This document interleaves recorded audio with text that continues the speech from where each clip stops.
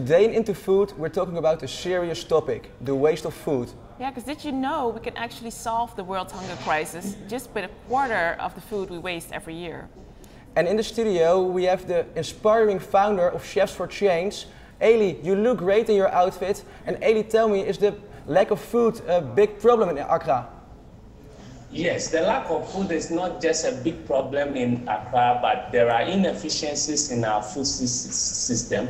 And a lot of time we waste so much food when there are less privileged people out on our street we can't even feed.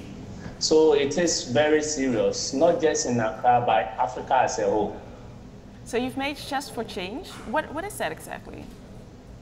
Chefs for Change is basically a food recovery organization. We recover food that would have gone wasted along our food supply chain and then use it to feed less privileged people, especially the mentally retarded on our street, aged street kids, and those in our prisons as well. Nice, and how do you make it work? Well, on a daily basis, we go to the farms, we go to the marketplaces to recover this food.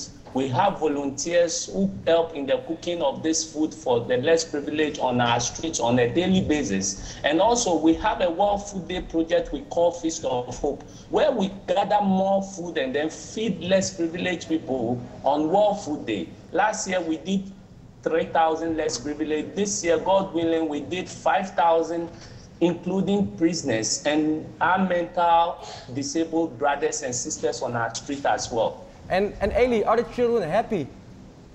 Yes, they are very much happy. So the major challenge we have with these kids is they run away from the children's home because in the children's home they don't get enough food. So they come on the streets. So when we give them this food and we take them back to their homes, they always stay because they know in their homes we'll be bringing them food.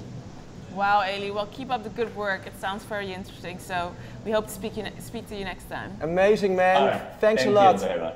God bless you.